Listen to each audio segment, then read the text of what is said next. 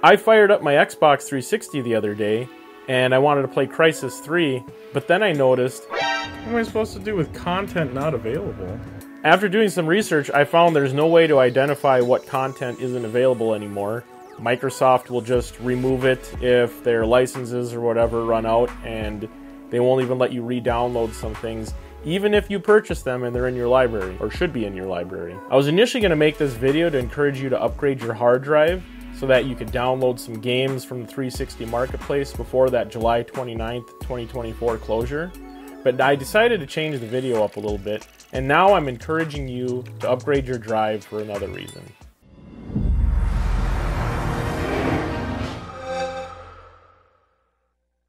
The digital future for these older consoles is a bit scary. We can't trust any of these console makers to store or even allow us future access to any games or content for re-download.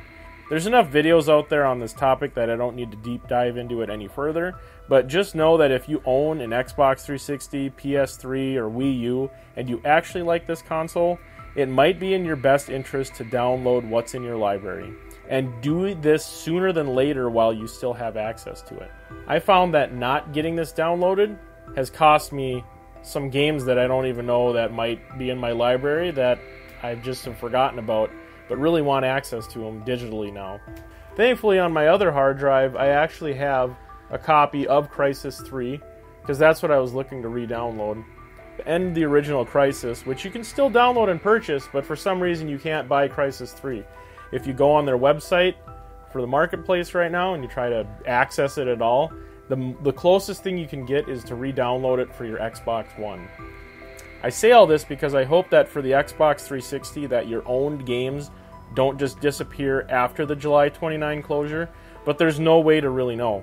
They can change their mind at any time, and licenses from third parties can expire, like I mentioned before, and so there's a lot of factors involved here. So today's video is going to be installing this bigger 500 gig Western Digital hard drive and making sure that we preserve the Xbox backwards compatible emulator partition, and then we'll download what I can from my library. My wife got this for me when we were dating, and she got me, this is an Xbox 360 arcade unit, and it didn't have a hard drive at all. And a local pawn shop had this 120 gig hard drive. This enclosure was just a 20 gig, and I took that drive out of it, and then I put in a 250 gig drive, formatted it's 229, so a 500 gig drive will give me plenty more storage for the handful of extra arcade games that I want to download and other digital-only titles that were released on the Xbox 360. Head over to consolemods.org, and here's the link. I'll put this link down in the video description. But we're going to go to the upgrading your hard drive section for the Xbox 360, and there's a couple different ways you can do this. So if you have a JTAG RGH console, that's that reset glitch hack version, you can pop in a 2 terabyte hard drive and you can set it up kind of a similar method to the new hard drive in a stock console method.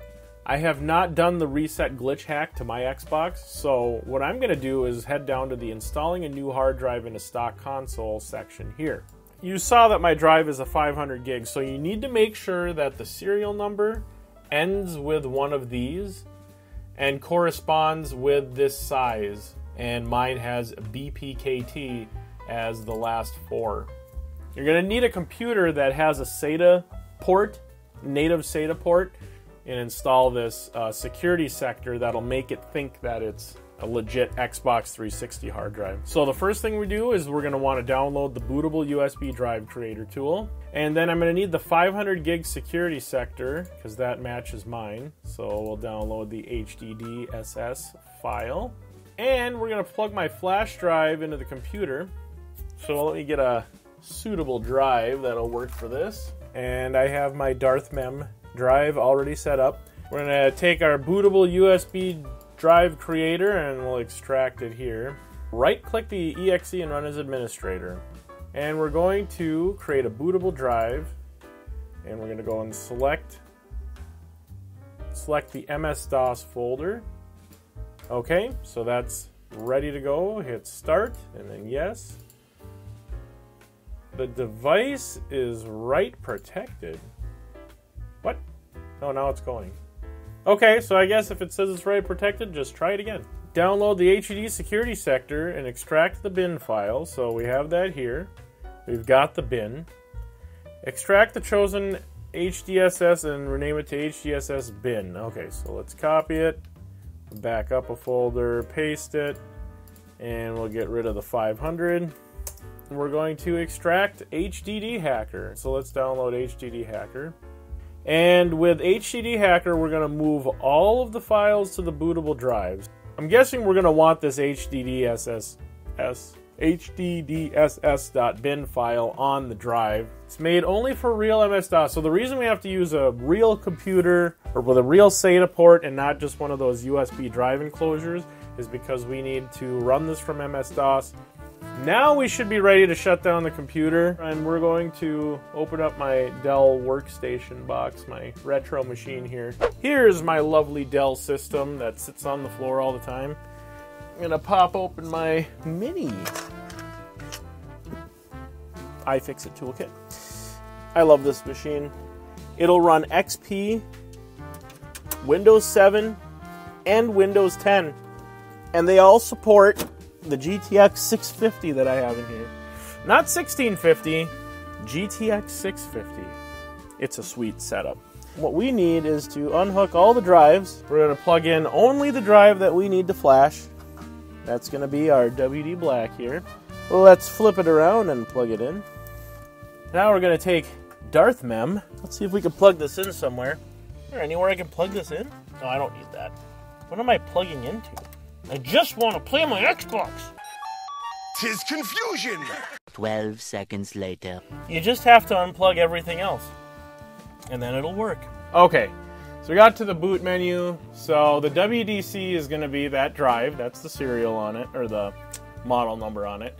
Here's the bootable HDD 0. So let's boot off this. Oh, look at that. Windows Millennium Emergency Boot. HDD Hacker.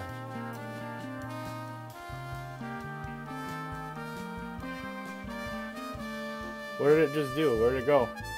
I don't know how that happened. It just typed something real quick and then it somehow grabs it. Anyway, the one we want to choose is 0. Press F to flash firmware. Enter the file name for sector 16. That's going to be HDDSS.bin. We'll want the undo.bin so that way we can revert it. It looks like it's going to flash it like a Hitachi drive, and we're fine with that because we're supposed to hit Y. Disconnect the HDD and test it in the Xbox 360. Okay, we should turn off our computer. Okay, so now that we have the 500 gig drive prepped, what we want to do is take out this drive because we want to get some of the games on here that are only available on here. I can't re-download them. And then we also want to set up the partition for the backwards compatibility for the Xbox games. So we'll grab my iFixit set here. We got a T6.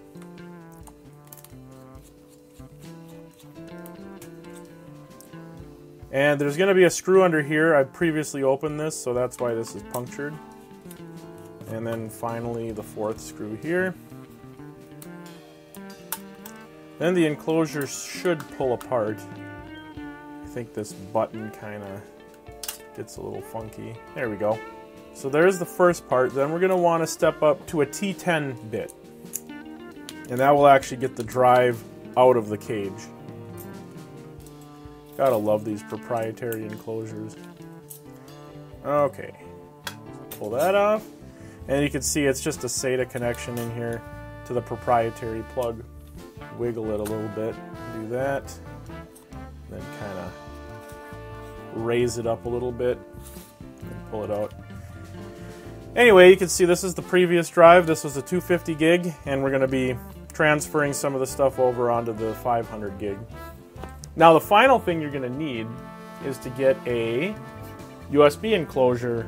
So what I like to use is this Sabrent USB 3 enclosure. They're about 10-15 bucks on Amazon.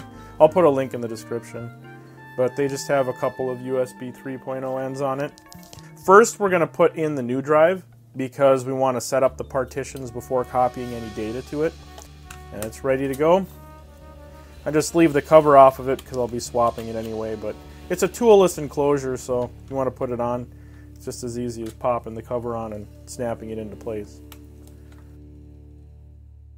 Okay, so what I decided to do was just plug in the hard drive directly because I couldn't get HDD Hacker to read it. So it's just kind of temporarily put in there so that I can see if this is going to format the drive properly. So let's find out. Okay, let's go to System, Storage. There we go, 2 devices, 129 meg free. Device options, look at that. Capacity 461 gigs. Okay, so maybe we could just format it. And why do I have to do that? That's annoying. Okay, fine. Where do I have to go? Enter serial number. I'm gonna do that quick. It's always something, I tell you. Okay, it's showing up as 460 gigs now with all the data free. I had nothing on this drive, so it didn't really matter. That's awesome. We got 460 gigs to work with. So let's shut it down, put it back at the computer, and see if we can do the Partition 2 restore so we can get the emulator working, and then we can restore our game. Okay, so we just plugged the hard drive back into my USB enclosure, and we're going to try Explorer 360 Extreme. Let's make sure, run it as administrator, drive, open, hard drive. Hey, look at that. We've got partition 0, 2, and 3. Now we can continue with the guide. We're going to restore partition 2 and select the partition 2 bin that we downloaded, and then close Explorer 360 and remove our drive. It's a pretty small partition, and we're gonna remove our drive. So let me just shut it down for now, and I'm gonna turn it back on again. Let's run it as administrator again. Open the drive. Hey, look at that. All right, partition 2 is showing files in here. So I think we're good to go. So that's basically getting the drive set up. The only other thing you'd want to do is potentially take your other files from an existing drive, like I'm going to do with my Crysis 3 install. If you wanted to just get the backwards compatibility partition working, and then pop this into your Xbox and then start downloading stuff, you could do that and skip all this other stuff that I'm going to do and just download it legit from the 360 marketplace. This is that retro machine that's got the physical SATA ports. I plugged in the just a generic 1 terabyte SATA drive just to back up stuff. The old 250 gig drive. The first thing I did was I opened up, well, what you saw before, just previously, I opened up Explorer 360, and I just did a drive and then backup image. There's about 230 gigs of stuff, and I just backed it up, and that's this bin file here. So now what I'm going to do is I launched Party Buffalo, and you can grab that from the same console mods page here. If you scroll down to the, if you have an old hard drive, download and launch Party Buffalo and open your flash drive. I got Party Buffalo opened up. You have System Auxiliary, System Extended, and Data. Now the Auxiliary and Extended, the Extended I learned was just an extension of the NAND flash on the system, so you don't really need anything in here and you shouldn't mess with that. The Data is where we're really concerned, and this will have like save game data and other games and stuff. Just take this entire folder. I'm going to make a new folder called Data from 250 gig. And we'll see if I could just... No? Okay. How about extract? Can we just extract it? There we go. I'll put it in here. And yep, here's Forza profile, Need for Speed Shift, Crysis 3. So everything that you have in here, save files, all this, it's just going to transfer it over. So give it time and we'll come back. Okay, so we've got the system back up again, and I've got the other drive installed, and now I'm going to load up Party Buffalo again. Here we go, open drive. Hard disk 2, 465 gigs, that's the one we want. It didn't like that. I'm gonna close it and try it again.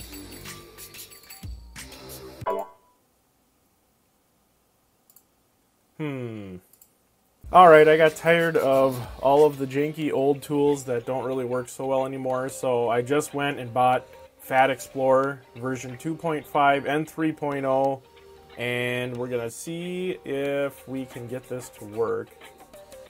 Let's install this integration driver. Okay, well, it looks like I'm going to have to reboot, so let's do that.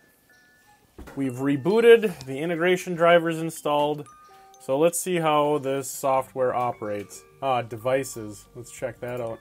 That looks promising. Loading connected devices. Okay, there we go. So we've got the Hitachi ATA drive. Let's integrate into Windows. Okay, that should be fine. There we go. Oh, look at that. That is what I was expecting to see. We shouldn't have a content directory yet because we haven't done anything. So we got that up again. Let's load up my data drive. We got cache, content. Let's just... This is a huge folder, 210 gigs, so let's just try copying it over and see what happens.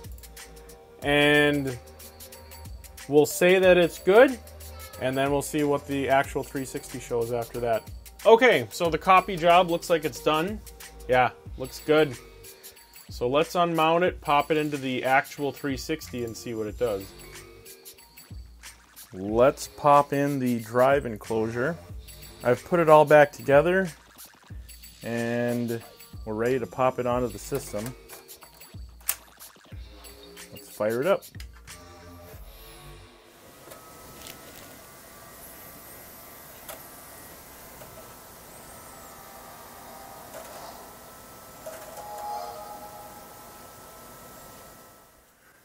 Let's check out, it's signed in. Let's check out my games.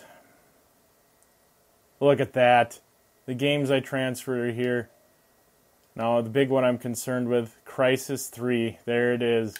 And the original Crysis that I actually just purchased a few days ago, just to make sure that I could still buy a game and install it. So there we go. Crysis 3 has been delisted. Hopefully you have it in your library, or you could just buy the disc. The original Crysis is digital only. If you want to get that game, get it before July 29th, so you can at least have it in your library to download. Let's try this one. Oh, this is an original Xbox title. So this one didn't work before on the 250 gig hard drive, but I think that's because I didn't have the backwards compatibility partition. And now that I do, it's working. So that's a good sign. But yeah, just keep in mind that when you pop this in, you might get like an update prompt or something, so just go ahead and do that system update. I'll show that on screen here, what happened when I did that. Look at that. That's perfect. Storage. 211 gigs used, 250 gigs free. So I am set up and ready to put some more games on here. So there you have it. That's the upgrade for the Xbox 360 hard drive. It's a pretty simple process, a little bit more complicated if you're going to be transferring content from your old drive, but all in all, not too bad of a process. Totally recommend doing this. If you purchase some games before getting the hard drive upgraded, then I would download them as soon as you get that drive prepped and put into your system. But yeah, that's all I have for today. Eventually I might be RGHing this system and doing a solder hack to it to give me a custom dashboard and all that stuff. But we'll go down that path in a later date. I have to fix these slots at some point because my kids poked them and now the springs don't work. So there's some more that can be done to the 360. Might even do a 2 terabyte upgrade. I heard that you could do that with these. So yeah, you're going to be looking into that too. Anyway, thanks for watching. Take care. God bless.